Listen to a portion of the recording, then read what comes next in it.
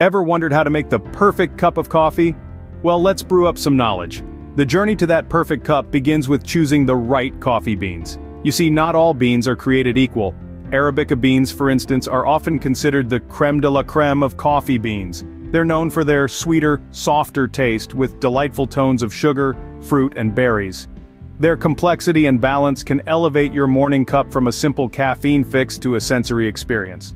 But here's the thing, coffee is a very personal matter. While Arabica beans are highly praised, they might not be everyone's cup of, well, coffee. You might prefer the strong, robust flavors of Robusta, or the delicate, mild notes of Liberica. And that's perfectly fine. The beauty of the coffee world lies in its diversity. So, don't hesitate to experiment with different beans and find your personal favorite. Remember, the journey to a perfect cup of coffee begins with the right beans. Scene script. Got your beans? Great, now let's grind. The journey to a flavorful cup of coffee is not just about the beans, it's also about the grind. Grinding your coffee beans properly is a crucial step in the coffee-making process. It's like a secret weapon to unlock the full potential of your beans. You see, the size of your grind can significantly affect the taste of your coffee. For instance, a finer grind can extract more flavor from the beans, but go too fine and you might end up with a bitter taste. On the other hand, a coarser grind can give you a weak flavor. It's all about finding a balance. If you want consistency in your grind, consider using a burr grinder. These grinders crush your beans between two burrs, providing a uniform grind and ultimately a better extraction of flavors. Remember, the perfect grind sets the stage for a flavorful cup of coffee. Now let's talk about water, the unsung hero of a great cup of coffee. You might think it's all about the beans, the grind, the method, but water, it's the quiet game changer. Quality matters, folks. Tap water can be a mixed bag with minerals, chlorine, even off flavors that can play havoc with your brew. In coffee making, we're looking for a clean slate, water that lets the true flavors of the coffee shine through. So consider filtered or bottled water for a more consistent result. And let's not forget about temperature. You don't want water that's just lukewarm, nor do you want it boiling hot.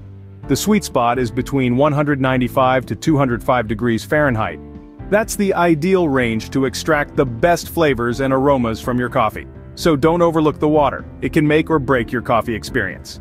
With the right beans, the perfect grind, and good quality water, we're ready to brew. The brewing process is where the magic happens, transforming a simple mixture of water and coffee into a delightful cup of joy.